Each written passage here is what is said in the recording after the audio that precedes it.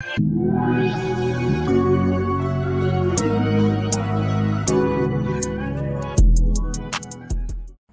guys, it's Tashad. I'm a bit sick right now, so that's why I sound like this.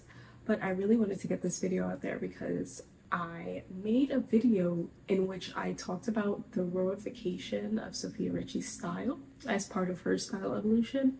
This is where I think the roification of her style began. This transformation has been most notable on Jennifer Lawrence, Victoria Beckham, and Kendall Jenner. The TLDR of the roification is neutral tones, flowy silhouettes, and billowy handbags almost exclusively from the brand The Row. Sofia Richie's style, up until her roification, has shown her affinity for fabrics with sheen, quality knits, and an overall polished look. She seems most comfortable and confident in these types of looks, so for her to have a lot of pieces from The Row makes perfect sense for her style sensibilities.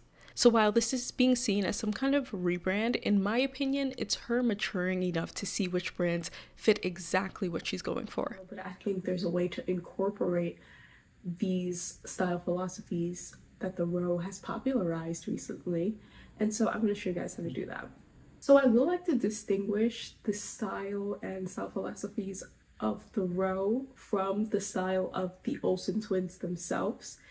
I think the two do overlap, but they are not synonymous.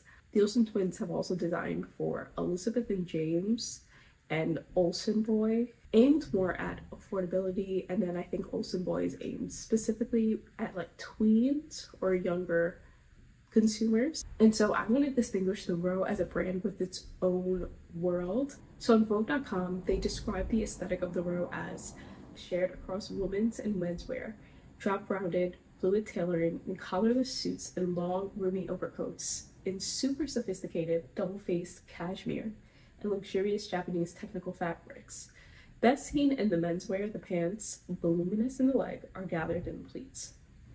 So that's just an excerpt, more specifically talking about their fall 2023 ready-to-wear line.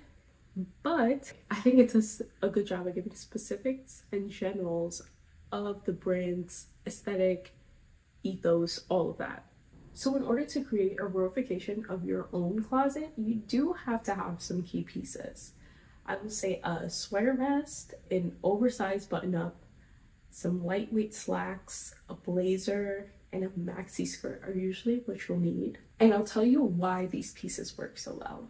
So specifically for a sweater vest, you'll probably want to find something that's cable knit or just tightly knit because it has a very specific shape to it, but it is usually knit.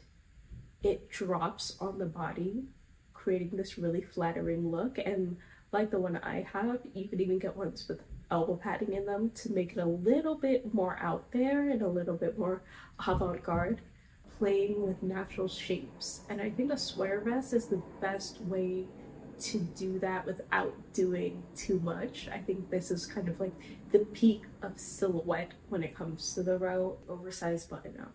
Usually in The Row, specifically like their runway shows, they use oversized button-ups to layer. With this style, it adds comfortable volume. Lightweight slacks have always been a staple in my wardrobe because those seem to be the best fitting type of pants. It's one of those pieces that work for a lot of different occasions, but it's also a way of just having a very comfortable, elevated look. But depending on the slacks you get, I have these green ones that I designed myself with this asymmetric flap.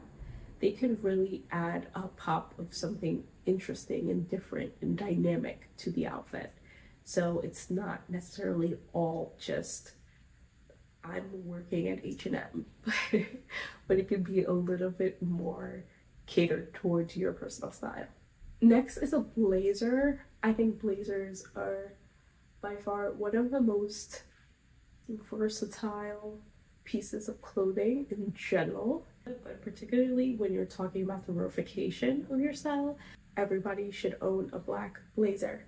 Blazers are also super easy to layer with, especially when you're talking about with button-ups. It's something that can function as a cardigan, can function as a jacket, and sometimes even function as a shirt. There's so many different ways to style it, but it's something I would pay attention to in terms of shopping for blazers are where they cut off on your leg. I think that's a very, very, very important.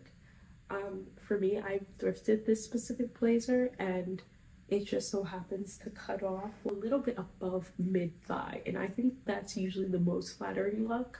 I feel like maxi skirts started being popular a couple years ago and I wasn't fully on board with it, but I found this maxi skirt I've been determined to learn how to style. I think sometimes maxi skirts can appear a bit frumpy because they can get rid of any shape you have, especially if you're like I am, a bit more pear-shaped. But personally, I like when a maxi skirt doesn't necessarily have to show off my curves, and I think that's kind of tying back into the verification and the idea behind it. I don't think it's necessarily body conscious. I think it's more conscious of the clothing themselves being the beauty. And of course, every single verified outfit needs a pair of loafers.